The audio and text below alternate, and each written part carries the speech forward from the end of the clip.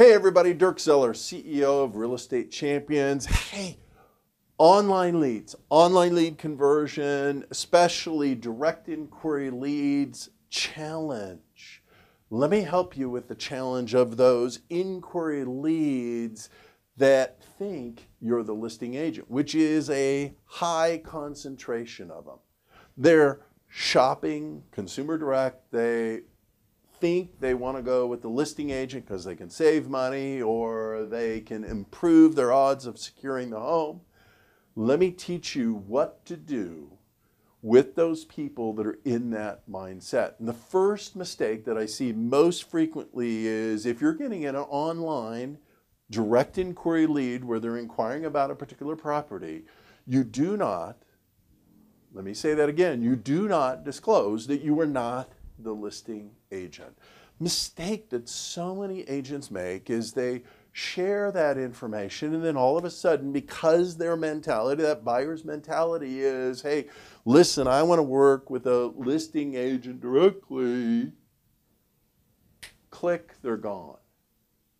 Do not disclose that you are not the listing agent. It's a lot easier to handle that objection or concern at the house, at the showing, and sell your value at the showing. If they ask you directly, of course, you have to disclose. You have to disclose that you are not the listing agent, but you have to do it clearly, everybody. And what I mean by that is you can't hem and haw around. You've got to just say, hey, no, I am not the listing agent, but actually there's some real big benefits to being represented, and here's what they are. And in fact, you can flip it to, there's a whole lot of things, everybody, that the listing agent cannot do. Think about it that way.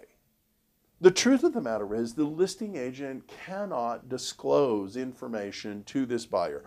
In my personal view, everybody, the listing agent cannot do a CMA because they would be guiding them. They cannot give guidance, evaluation, or strategy to this particular buyer in terms of value and pricing of this particular home. They cannot disclose that the seller is reaching for a higher price than maybe fair market value. They can't do a CMA for them. They can't give any counsel.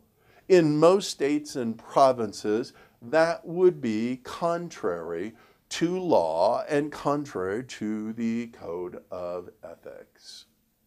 The other thing they cannot do is disclose information about the seller. I mean, think about this.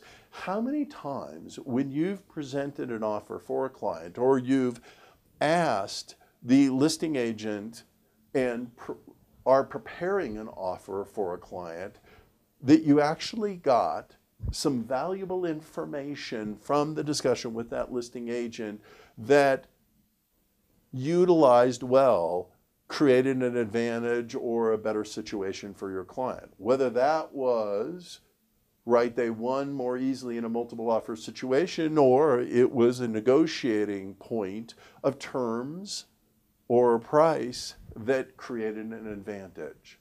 For most good agents, it's more often than not.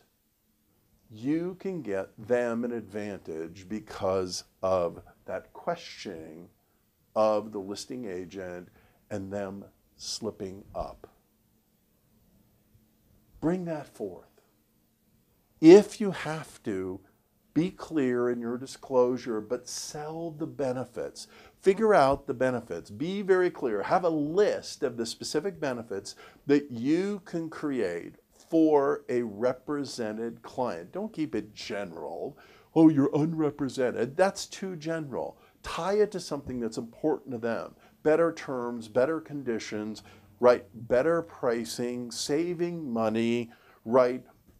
Securing homes in multiple offer situations with a higher frequency, the avoidance of mistakes, better education of that particular client. There's a host of things that would cause you to be a better selection than the listing agent.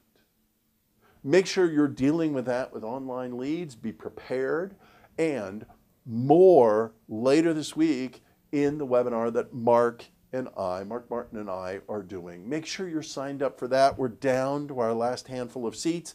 Make sure you grab your seat so you can attend and get best strategies, practice, scripts, and dialogues to online lead conversion.